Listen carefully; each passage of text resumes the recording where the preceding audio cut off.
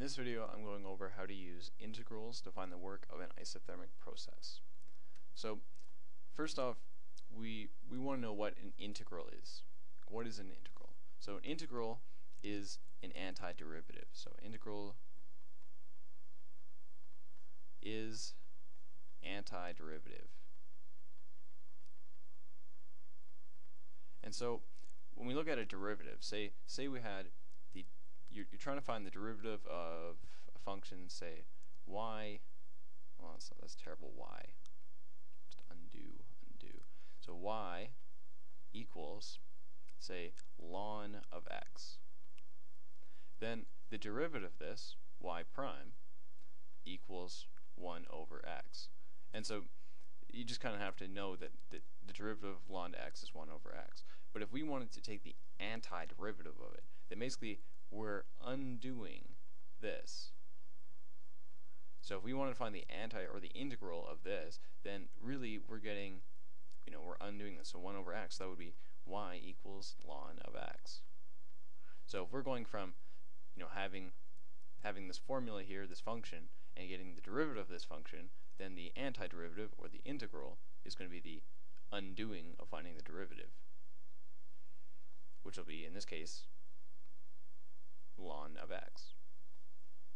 So on a PV diagram, let's say for a process of a gas, so we're going from, well, let's just draw the graph here. There's the y-axis. Here is the x-axis. So the x-axis here is going to be the volume, and we have here, bring this over, this will be the pressure. So if we want to find the work done of this gas as it goes from, say, state 1, and this will be state 1 here, 1, and we're going to state 2. Let's say state 2 is arbitrarily right there. Then the curve, because the temperature is staying the same in an isothermic process, iso means the same, so kind of like, like isotope, then we're going to have a hyperbolic shape, a hyperbola, that looks sort of like this. And then the work, because the work is the area underneath the curve, the work is going to be this shaded area here. And normally, we could find work using, the formula work equals pressure times delta volume. But since we don't know what the instantaneous pressure is at any given point, like what is the pressure here? Well, I don't know. So then we have to use the formula and using integrals to find that. But first off, if we take the ideal gas law, PV equals nRT, then we know if we have an isothermic process that the temperature is going to be constant. But that's not going to be the only constant, because the R is a constant as well, so that there's two constants. And now the number of moles in the system, that's not going to change either, so we have a constant. So this whole thing here is just a constant. So this is the same thing as writing pressure times volume equals a constant.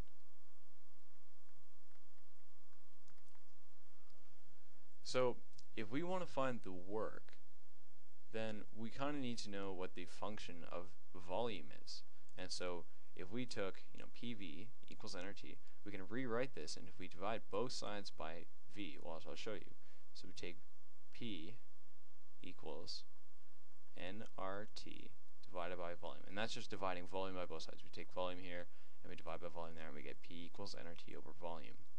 Then that is the same as writing P of V equals nRT over V. So now we get into an integral. So to begin using integrals, we use the work equals the area underneath the curve, which will be integral, and this notation here just means we're going from state 1, so volume 1, to volume 2. And I'll just write this. So if this is state 1, then our V1 is going to be here, and if we follow this down, then this will be V2. And conversely, this will be P1, right, for the pressure we're going over, and if we bring this over, then we get P2. So we're just going from V1 to V2, and we want to know what the work done is of this curve as it goes from here to there. So work equals P of V times delta V. And delta V is kind of like if we try to use this with rectangles. Let's say we put a whole bunch, like hundreds of thousands of microscopic rectangles. These aren't microscopic, but you know what I mean. Then we can kind of approximate the area of this graph. So that's kind of like delta V, but it's infinitesimally small. So that's the formula here. This is the formula for using the integrals to find the work. But this doesn't do us much good. So we kind of have to rearrange this. So what is P of V? P of V, as we found here, was nRT over V.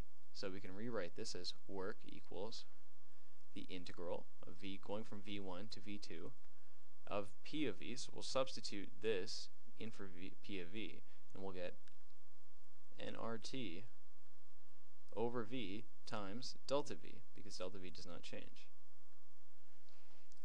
Now, because this whole thing, this nRT, was a constant, right? PV times a constant, we could move this over and leave it outside of the equation. So we'll get it, well, we're just moving it from one part of the equation to another. So then we get work equals, going from V1 to V2. Oops. Hold on. I'll rewrite this better. Get more space. Okay, so work equals, and we're just going to move this here to there. So then we get nRT. It's kind of like factoring it out. Oops.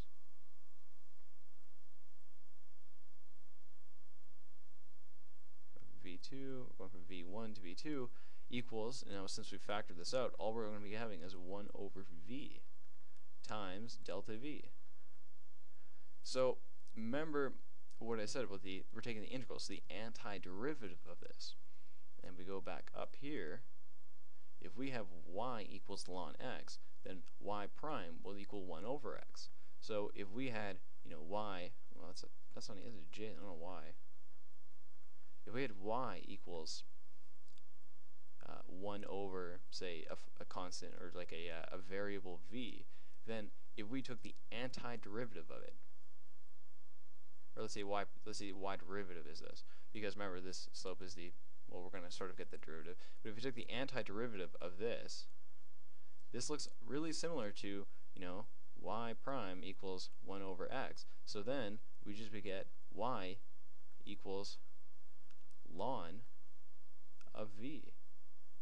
That's taking this and using the antiderivative, and so then we get ln x, or ln v in this case. So this is the same as rewriting the equation again to be work equals, nRT, can't forget the nRT, going from V1 to V2 of ln of V. So we're going from, remember, and this is times delta V, so we're going from state 1 to state 2, so, the change in volume equals V2 minus V1. This is the same as, like, the change in the average of, like, velocity or distance, the slope or something like that. It's just the change in volume equals V2 minus V1. So we do ln, or natural log, because we took the antiderivative of it, of V2 minus ln, natural log, of V1. And this whole thing here is the equation for finding work. So, if we knew this, then we could plug in, let's say this whole thing came out to 6. And it would be 6 times, ln of volume 2 minus ln of volume 1. So I'll substitute values in just to make this clear. If V1 equals volume, let's say it's 10, and volume 2 was, say, 20. Remember, these are just like that. Then if we wanted to calculate the work, we would just substitute these values in. Work equals nRT, nR, the integral notation, very confusing, of ln, now ln of V2. So what was V2? V2 was 20, and V1 was 10. So we do ln of 20 minus ln, natural log, of 10. And this will calculate the work under the curve. Now remember, since we know the logarithm rules, like log A plus log B is the same as writing log A times B. Well, sorry, yeah, log A times B. But yeah, so you could rewrite this as log. Well, I mean, you could rewrite. Don't forget this.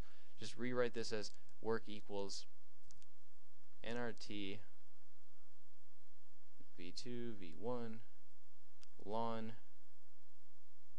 Remember this. Let's go back to ln V2 divided by ln V1. So you could rewrite this as two different ways. Either of these is correct. So both are correct. So in this case, we substituted our values in. If we knew what this was, if that came out like, let's say n times r times t just equaled 6, then it'd be 6 times this, and that will be the work. Of course, in joules if you're using SI units.